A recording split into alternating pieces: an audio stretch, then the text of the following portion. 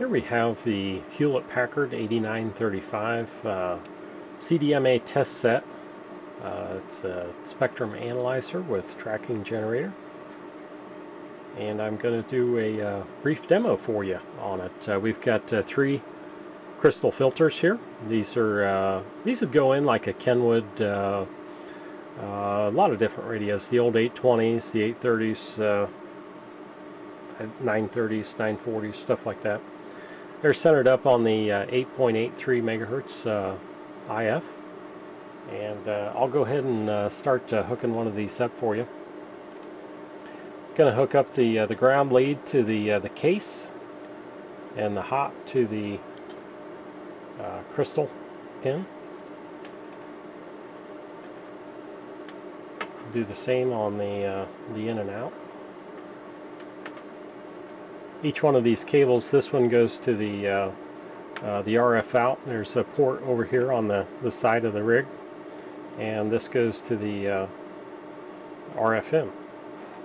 And we can see that we've got a pretty nice waveform there. It's about 400 hertz wide on the top, and the 30 dB point is down here, around 1 kc. So that's actually a little less than 1. So that's I'd consider that a pretty good filter.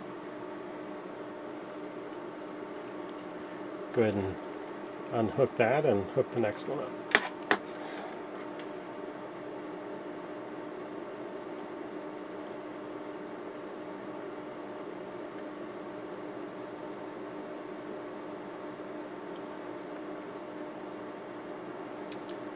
So you can see we've got 2 lobes on this filter. These filters are getting to be, I don't know, 30, 35 years old, and the crystals, as they age, they change frequency, and a frequency that they resonate at, and sometimes they go up and sometimes they go down. You really don't know which way they're going to go, and you can see that some of them have went both directions, so that gives us 2 lobes. And that's not ideal. You know, it's going to let a wider passband, or somebody centered up on the other passband, as you're going to be able to hear them. It also gives you a quite wide 30 dB point. You can see we're out here at about 1300 hertz.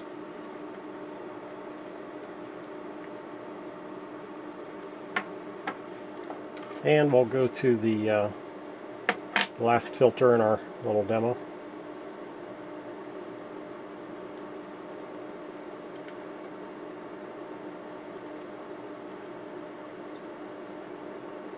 This one's got really short pins on it. It's kind of hard to not